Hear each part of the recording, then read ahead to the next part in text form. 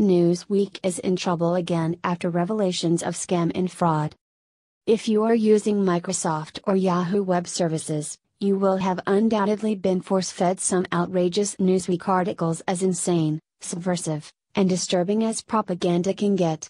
In fact, Newsweek has gone beyond yellow and dirty journalism, it is plain and simple news fraud.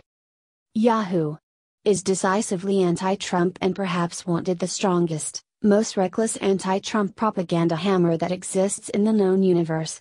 But really, Newsweek's press soldiers are putting out so unbelievably malicious and deliberate enemy propaganda, it makes you want to nuke them. Maybe the language is too strong. But then, Newsweek is too much.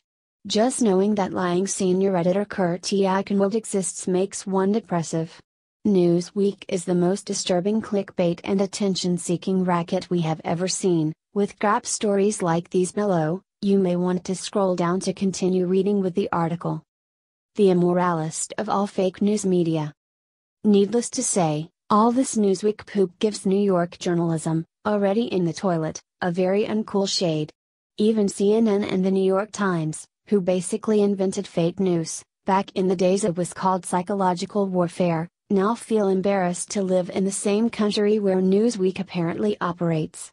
We recall, Newsweek is that asshole press who circulated the news that Hillary Clinton won the 2016 presidential election even though she didn't. Here on Earth.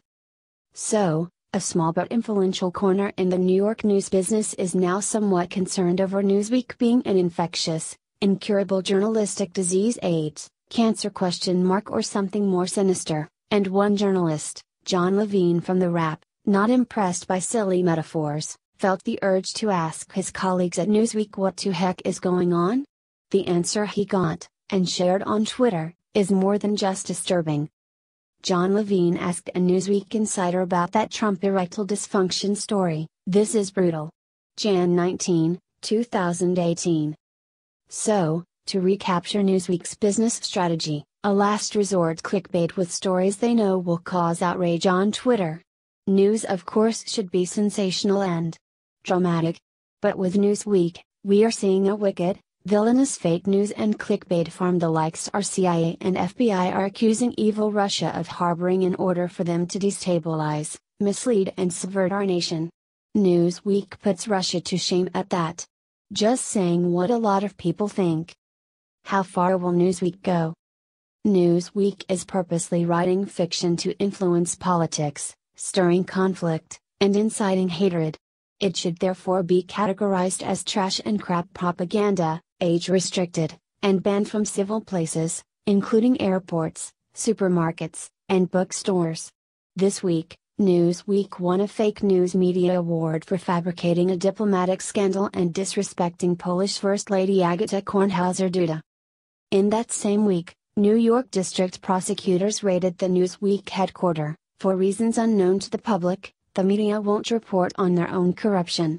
The owners of Newsweek, IBT with its two co-founders, are noted crooks, dirty stories, fast money, pay no taxes.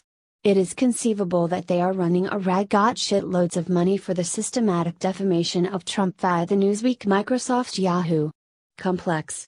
But that's just speculation. Does America deserve a break from Newsweek? America is a very corrupt nation, and the undemocratic and completely illegitimate media corporations play the biggest part. See, if you taint milk or dairy product with pesticides, or dispose toxic waste into public rivers. If caught, your business is over and your CEO goes to jail. In China. In America. Nothing like that. I can easily envision a mind scenario in which an US conglomerate is above and beyond the law. Worse, I could also envision a criminal media syndicate that in concert and with complete impunity corrupts our nation, manipulates millions of people, influences elections, fabricates lies, and gets away with it, over and over again,